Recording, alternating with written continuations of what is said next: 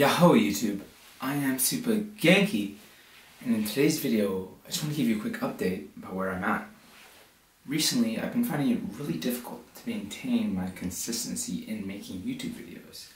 It's not just YouTube videos, there are many aspects of life that I think it's really hard to develop habits of consistency towards, but especially YouTube. Now, something I've gotten into to replace YouTube currently is called Twitch, and I've been streaming on Twitch every day. And I've been getting some success there, and it's fun. I've been meeting people. It's a different platform, but I don't want to... I think one of the big things that stops people from really growing in their mind, in their life, is that, you know, they try really hard on one platform, and the success doesn't come as fast as they would like, so they decrease the amount of effort they put into that platform. And when they decrease the amount of effort they put into it, they produce less content, they stop learning, they stop getting better. And then their content, their message goes downhill. And then, you know, you have to consider this, because people view their time, they really care about their time, right? Even watching a 5-minute video, I just want to say thank you for watching this video. People care about their time, and if they're going to watch something, they want it to be good, they want it to be valuable to them. So when you're not valuing the video making process, you have to look at it from the perspective of who's watching your video. How are they going to value your video if you don't even value it yourself? So I've been doing this Twitch for about 2 months now, and it's been going great. I've been having a lot of fun, but YouTube has just gone completely out of my mind. A platform that I've gotten back into is Wattpad, which is really cool. I'm doing a journaling process for 2020. I'll talk about that in another video. But I don't want to give up on YouTube. And I know this is a me thing, but I'm sure that there are things in your life where, you know, you're trying something really long and you find something new, and then all your energy goes into this new thing and you forget about the old.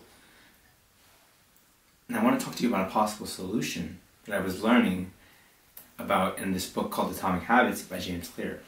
It's called habit stacking. So the idea of habit stacking, what it means is that once you have a habit, a habitual habit, something that's established in your routine, you put something directly after it. Now, I'll give you an example of habit stacking that I've been using very recently, and it's been really effective. Usually in some of my videos I forget to shave, and I don't think it's great, but I'm so not caring about the message that I'm trying to put out here and my appearance, I just make the video and I upload it. I'm like, oh yeah, it's good, I'll just put it down there and hopefully somewhere down the road I'll become successful. That's just what it is. But now when I come home and I take a shower, habit stacking, when I enter the bathroom, I put the hot water on, and while I'm waiting for the water to get hot, I shave. So you might think to yourself that this is pretty obvious, but for me it was not for a very long time. I never thought about the hair on my face, because I don't have any hair on my face. It barely ever grows, and it's always I'm just a get up and go person. And I think that habit stacking is a way, I don't know how James Clear put it in this book, but it's a way to be proactively lazy, to make sure that you can get your stuff underway while you're doing things. Because, you know, neurons in the brains that fire together, wire together, the Hebs theory. You know, if you're in the area to do something, you can do something related in that area, and then those things become associated with each other. It's a really cool law, but that's what I wanted to talk to you about today. That's what I wanted to talk to you about today, because I just feel it's hard, and consistency is tough, and I think that I would never know where I would be, because I never made the daily videos. However, I'm going to be trying to habit stack Twitch and YouTube now. So after I'm done with the Twitch broadcast, I'm immediately going to film a YouTube video. And because I do Twitch 3 times a day, I think I'll have 3 videos. I'll have 3 times to make videos. And in this is going to be a really cool idea. I think that I'll start with the idea in the morning, and then I'll see where the idea finishes up in the evening. Either that, or I can make separate videos throughout the day. I don't know, but I feel like habit stacking is a really cool concept, and I would highly recommend that you look into using it in your life, because I really do feel that what stops a lot of us along the journey is an over input of sensory and a lack of habits in place to deal with the over input. You have to learn more. It's like they have this word in Japanese I learned recently called taiteki, which means stagnation, and usually it refers to relationships. But in this case, I'm applying it to like living abroad in Spain, right? At first you learn a lot, and then you take up, which is decline a little bit, and then you go to taiki. And then you don't learn new things, you just become more naretiru, you become more accustomed to the environment you're living in.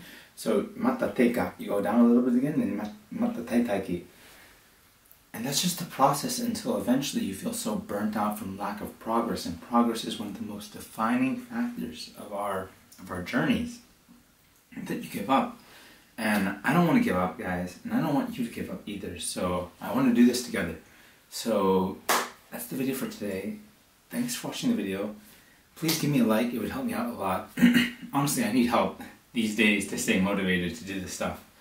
Share this video with your friends. I think that positivity is underrated and we need to get the word out there to more people. Even though there are a lot of positive people in this world, I think it's still not a part of mainstream conscious thought. Leave a comment because I love responding to your comments, and honestly a comment would make me smile and make me really interactive. And just remember, you're not alone, I'm not alone, we're not alone. We can do this together, alright? I'll see you in the next one. Bye bye.